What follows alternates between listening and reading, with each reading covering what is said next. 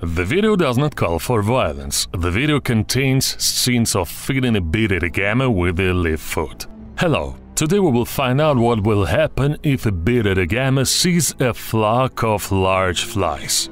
To do this, we need a terrarium and, of course, a bearded dragon. It is the second name of this lizard. Just look at this beautiful specimen. This color is special and breeders call it citrus. Throughout the history of the channel, we have repeatedly shot videos about this unusual lizard. And now it can hardly fit into our small terrarium. Previously, the aquarium was quite spacious for this lizard. But I think it's time to change the filming location for its own. Yes, this is an aquarium only for filming.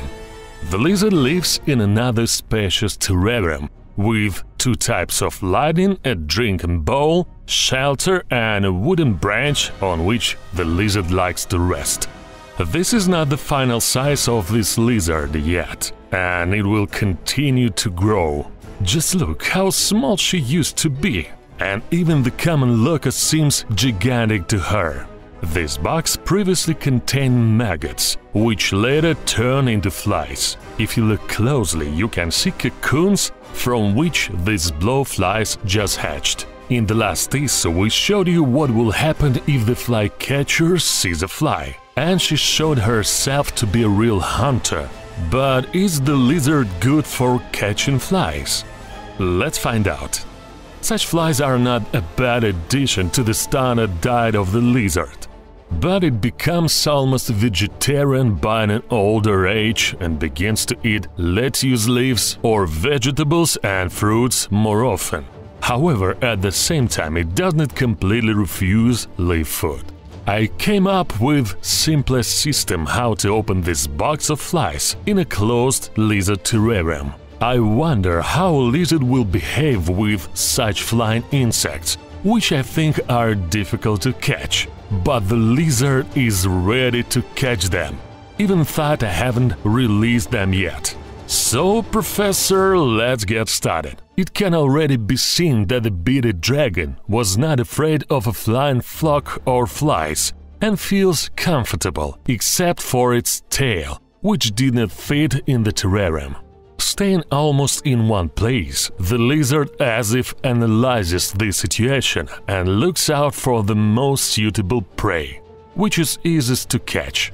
The tongue of the bearded gamma is designed in such a way that in order to hunt, the lizard needs to release it in front of her by 1 or 2 centimeters. There is the lizard's salva on the tongue, and in this case it serves as glide on the fly-catching tape. It turns out that the fly that the lizard touches with its tongue literally stick to it. By the way, did you manage to count how many flies the lizard have already managed to catch during this whole time?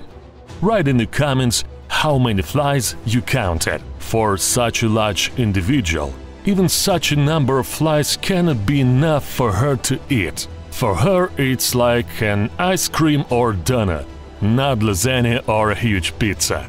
So, today we have learned that even lizards can be excellent fly hunters and eat them in greater numbers than the fly catcher. Not only these gamma, but also most lizards have such a useful skill. But to prove it to you, I need to find a wild lizard, and if you want such a video, be sure to like this one. This is how I know that you are interested.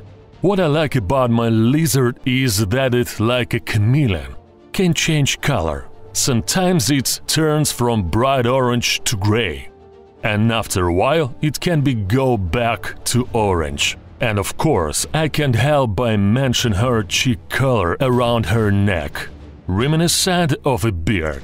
That is why, a bearded gamma. I hope you are interested. If so, be sure to like this video, subscribe to the channel. Thanks for watching, peaceful sky above your head, and health to your family and friends.